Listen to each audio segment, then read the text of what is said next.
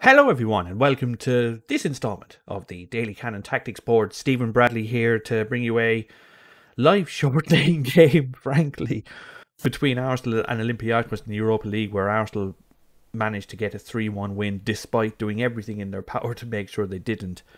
A crazy game. Arsenal, like I said, decided to both win, lose, and then win the game again. It was crazy.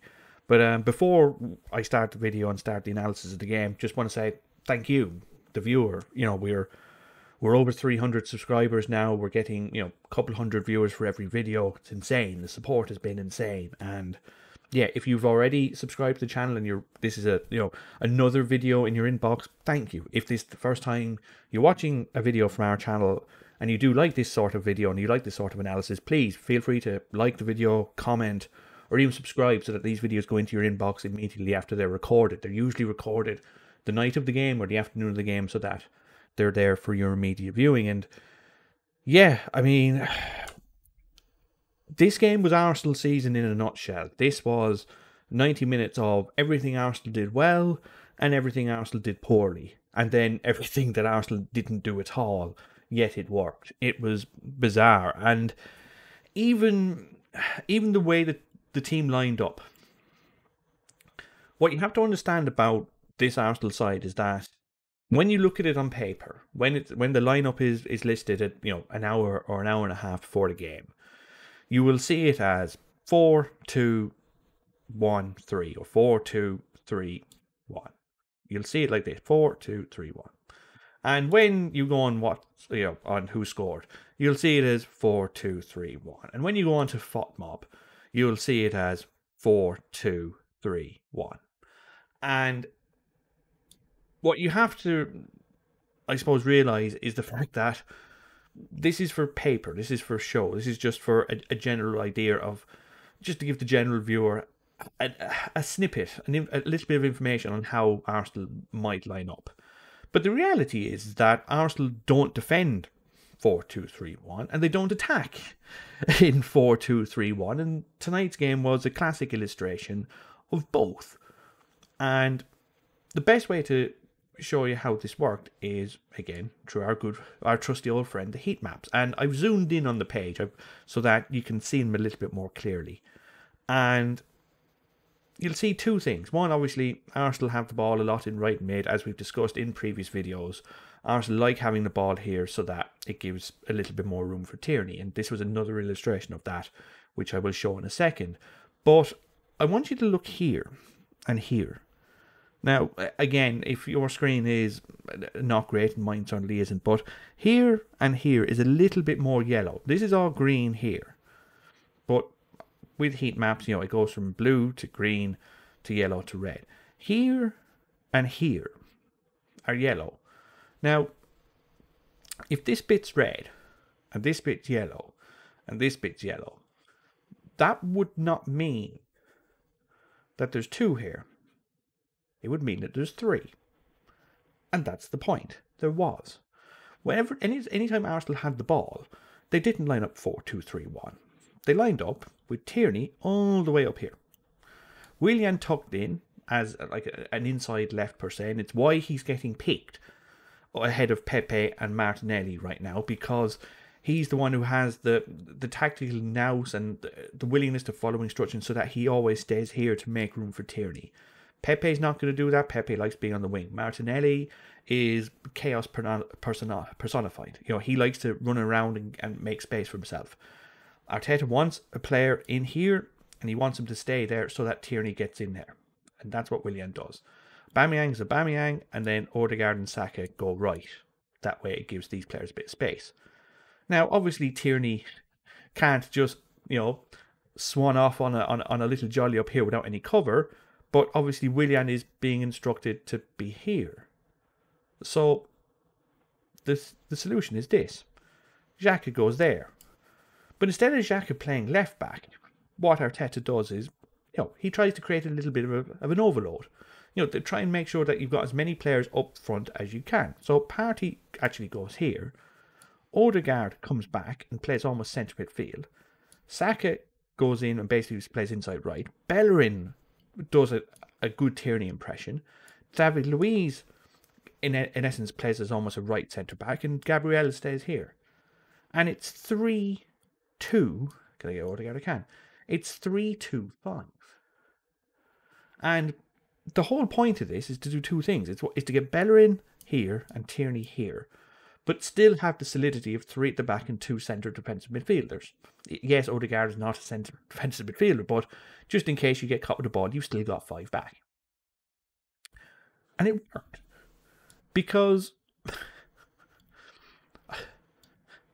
like, what's that? Like, that's the left back. Yet, this was Arsenal's game plan. It was to make sure that Tierney got here. Again, look, he's on the corner of the opposition penalty box. That's the left back. And that's where he was getting the ball. That should show you how effective Arsenal were at getting the ball down this wing over and over again. And it's why, despite anyone who plays FIFA 19 will tell you that this Kenny Lala is the best right back in the world, in real life, not so much. No, he's not very good. So Arsenal exploited that. They made sure that Tierney got in again and again, and for the first 20 minutes, he was a menace. It was beautiful cross after beautiful cross. You know, Odegaard, you know, when Willian would go here occasionally to try and take Socrates out of the way, so would Aubameyang. Odegaard would come in late, and he misses from here. You know, and the danger signs were there. Arsenal were getting on this overlap again and again and again. And for 20 minutes, they were superb. Saka and Odegaard were, you know, running rings around their markers. Bellerin was doing a good job spreading play. And, you know, Willian was doing his job. He was setting up, you know, he was getting Lada out of the way so that Tierney could get in behind. It was working. The plan was working. And when Arsenal defend, again, if we put Xhaka back there, Party here. When Arsenal defend, Tierney will obviously get back into position, but they then wouldn't defend 4-2-3-1. What they would do was, Aubameyang would often go wide right, Odegaard would fly forward centrally, and Saka would drop back, and it was 4-3-3. And as a result, they were able to press Olympiakos' backline into enough mistakes, getting the ball to Sa, who again, you know, is Olympiakos getting any ball in the midfield? No. It's going here and it's getting launched, usually down the wing, trying to take advantage of Tierney getting back. Didn't work. But that was Olympiakos' problem. They couldn't get the ball out. And Arsenal were able to just maintain a level of control over the game. They were able to maintain a sense of not if, but when a goal was coming. And the goal itself, it comes from the fact that when Olympiakos were defending, it was very, very old school. It was 4-4-2. It was 2 banks of 4. And that was it. And it was, you have to break us down. And we'll put Saka there. When you face a defence like this, what you need is players who are comfortable getting the ball here, in between the lines, as the old cliche is. And despite it being a common tactic, there aren't many players in the world who are comfortable in this space. I mean, take Arsenal, for example. Bergkamp was brilliant at it. Cesc Fabregas learned everything he knew about playing as a 10 from watching Dennis Bergkamp. You know, Barcelona trained him as a central midfielder. He comes to England at 16. He goes back to Barcelona and he ends up playing almost as a striker, as a false 9, because he was so good in between the lines. Nasri was great at it. Ozil was great at it. Again, just find that space where he can't be marked. But there are so many attacking midfielders and, you know, strikers and wingers who don't like being there. You know, Pepe hates it. Pepe wants to be here or here. You know, Aubameyang doesn't like dropping back. We've seen how poor his link-up play is. He wants to be on the back shoulders here and here to get in behind the lines. You know, Lacazette has learned over time to come back, but even so, his game is limited so much by running this way. Like, he's much better as a striker driving forward with the ball. So you need players who are comfortable. Willian is okay, but still he's better at beating a man. But Smith Rowe is a player who's getting used to playing in this position a lot more and is comfortable doing this. But in Saka and Odegaard, Arsenal have two monsters in just finding space, in just being willing to make those runs that 90% of the time doesn't get them the ball, but just drags another centre midfielder away, or just makes it a bit more space so that Partey gets it. And sometimes they get the ball, and then they can create their magic. And Saka especially, for the first 25-30 minutes, was causing so much havoc that Olympiakos had to resort to kicking him. That's all they could do to stop him. Anytime he beat the right midfielder, or he beat the centre mid, kicked. They just kicked him. And you can't do that to everyone, because the referee will look at it, oh right, you're just kicking everyone. Booking. So Saka was the person they kicked. But if Willian's here and Tierney is an absolute menace here, then they can't all do this, because you need to make sure that there's someone marking Tierney. Bruma's not a defender; he's a winger, so they have to cover over here a lot more, which means Saka and Odegaard were very regularly one-on-one with the backline, and if everyone's kicking Saka, that means this man is free. And again, after a minute and a half, he got in, he found space, and he should score. But then, even though Arsenal spend so much time getting crosses from this position with Saka or with Bellerin, trying to get those easy, efficient chances in the box, which they were creating with Aubameyang, who had one really good shot blocked. Odegaard scored from here. An absolute thunderleap goal. And it was what their performance deserved, because Odegaard was unmarkable for half an hour. No one in the midfield wanted to pick him up, and no one at the back line could. He just found space in these little gaps again and again and again. Partey and Shaq were doing a great job, even when they were playing a back three, of finding him again and again. They were just consistently overloading Olympiakos, either on the right or on the left, changing their focus of attack, changing the way they attacked. And Olympiakos weren't able to respond, and Arsenal got the goal they deserved. And what happened afterwards was where most of my criticism of a Mikel Arteta coach side, and maybe most people's criticism of the manager himself, comes from, because he is exceptional with coming up with a plan. And make no mistake, this plan was working. I'm not going to have much criticism of the way Arsenal attacked, because they scored 3, and there were 3 goals that they don't usually score, and they could have scored a couple more. The problem is that it's not just Arsenal playing. You're playing against an opposition. And when Burnley got that goal, it was a result of watching Arsenal do the same thing over and over and over again. And then when Xhaka came for the ball,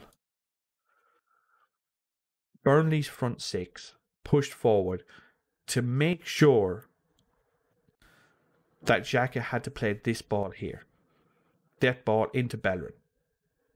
Well, it wasn't Bellerin, it was Chambers. But to try and force Xhaka to play a ball off his right foot into that space, so that Arsenal would have a 2-on-1 and away they go.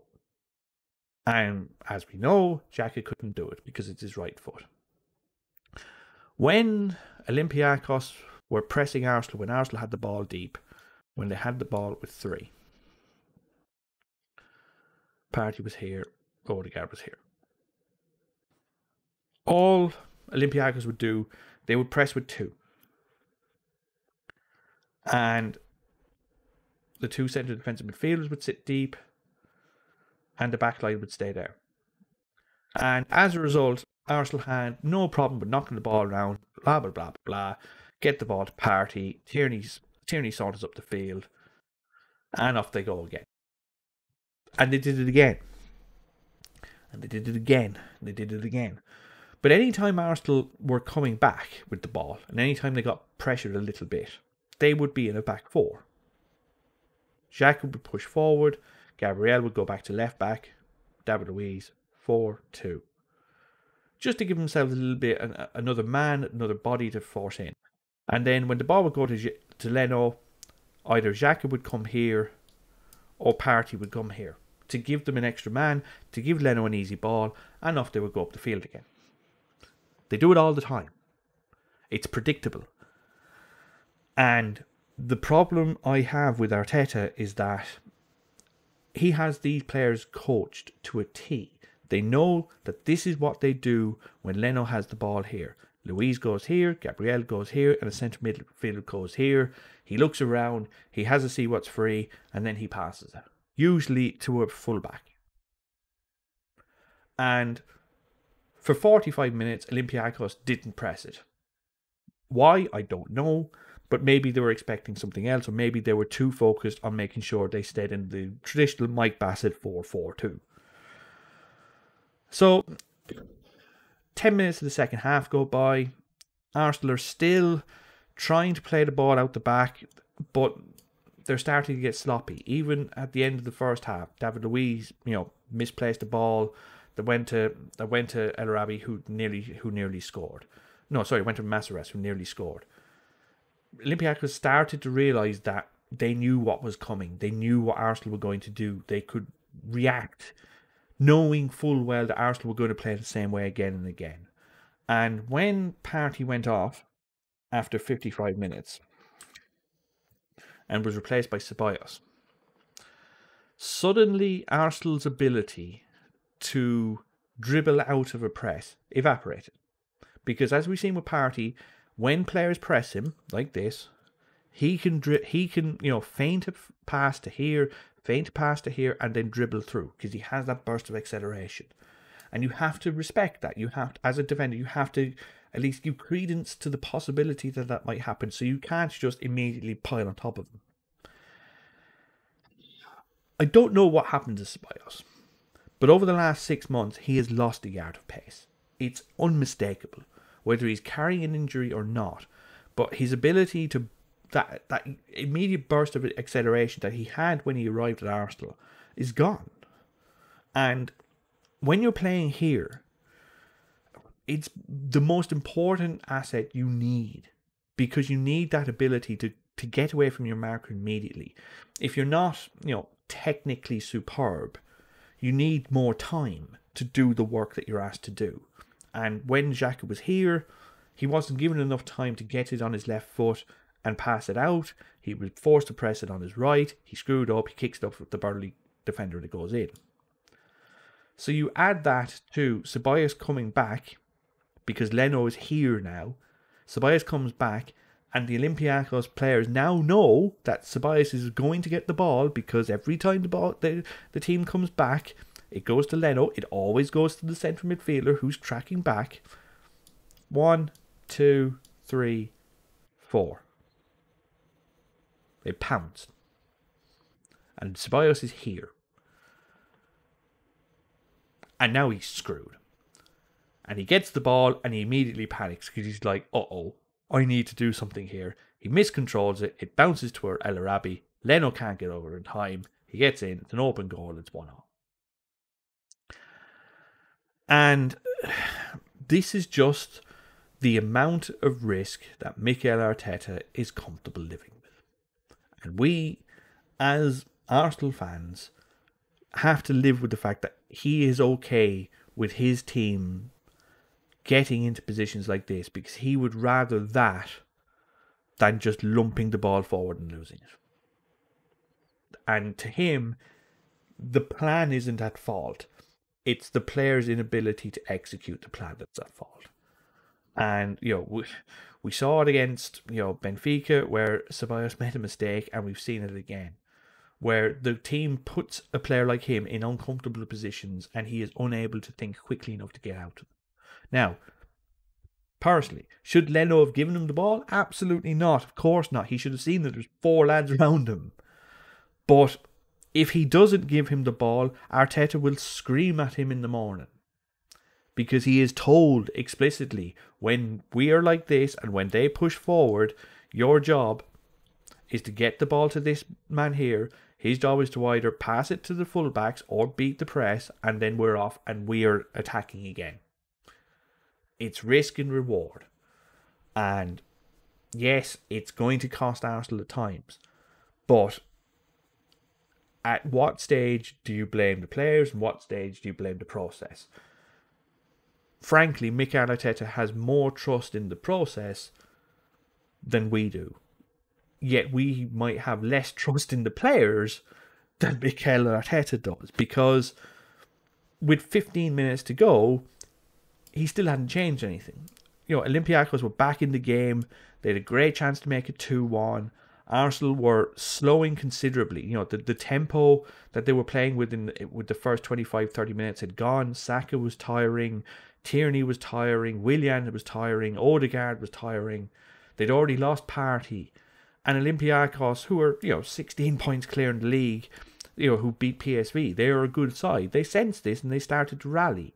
And I thought that this was going to be another video in which I slate Mikel Arteta's use of substitutions. But he kept faith. He went, no, this is the team I've picked. This is the plan I'm going with. We've got a couple of set pieces. It'll work. I'm convinced of it. I'll trust my system. I'll trust my plan A. And he was right. It's a brilliant corner that goes from 2-1. Willian, sets it up from here, and you'll have to watch it online because I can't show you videos because of DMCA, but it's a wonderful header from Gabriel from a corner. Wonderful header.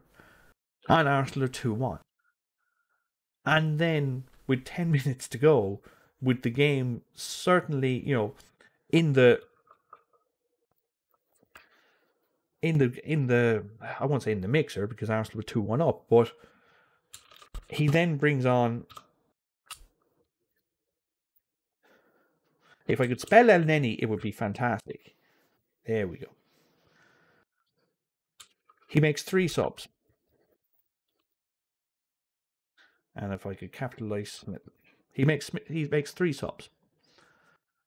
And is it a change in formation? Nope. Actually, he makes 4 subs because Lacazette comes on as well. Is it a change in formation? Nope. Is it a change in the way that the team is going to play? Nope. It is a continuation of what Arteta was trying to do. Tierney down the left, Bellerin down the right, Pepe now, supposedly here, but as we saw all game, he still stays out wide. Ceballos now as a 10 instead of an 8, and then Nelly to provide legs. And then Lacazette just to hold up the ball. And look, I'll say it so you don't have to.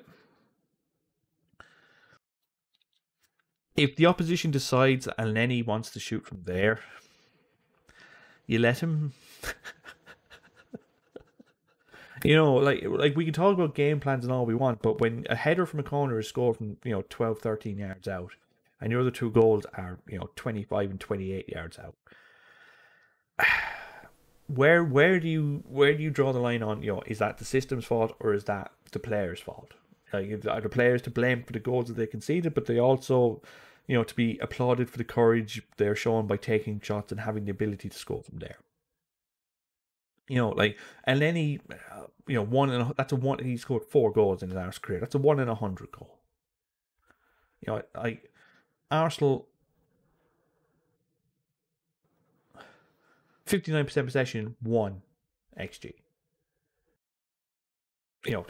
18 shots, 17 chances created. Yeah, big chances, none. Sometimes you have to say that, yes, Arsenal played better, but also you have to realise that Arsenal scored 3 goals, and none of them would have been goals that you would expect Arteta to have said, yes, this is where we're going to be scoring from. Yet they did.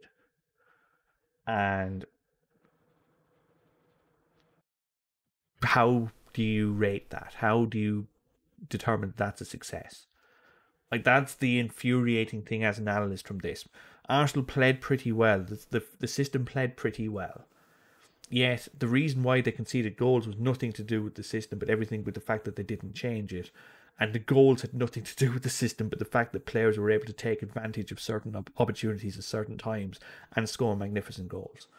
It was individual achievements and individual mistakes. And is that something you credit Arteta for having faith in the players, or is it something you blame Arteta for making them doing the same thing? It's the definition of insanity. Doing the same thing over and over again and expecting a different answer. This is clearly a good enough side that it can have, really good goals like Odegaard's and Elneny's and Gabriel's, but also bad enough side to concede such awful goals like the goal against Burnley and the goal tonight. And that's just the Arsenal we have right now. It's Jekyll and Hyde. They are a side that has mental capabilities to make the silliest of errors and dig themselves the ugliest holes. Yet they also have the technical ability and the mental fortitude to put that to one side and dig themselves out of those holes and win games, like they did against Benfica, like they have done against Olympiakos tonight.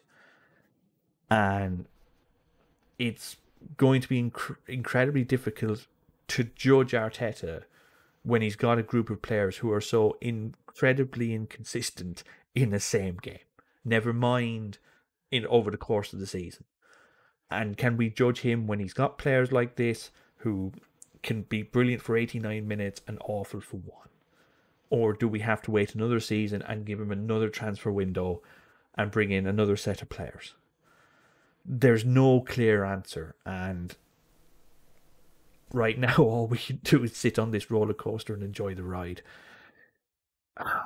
I hope you have an off license there, dear viewer, because Tottenham Sunday, and then the second leg of this on next Thursday. I would recommend large bottles and one just to be in the safe side. We will talk to you next time. Good luck.